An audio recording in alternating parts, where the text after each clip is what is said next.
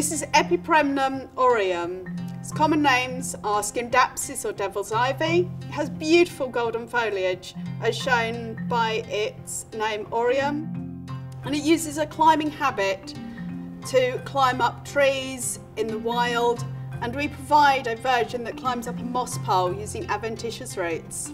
It grows beautifully in all but the darkest of places, and it enjoys a good drink, but it needs time to dry out between waterings. And I'll tell you when it's too dry, as it'll go all weak and floppy. It also likes a nice mist as it grows in humid conditions.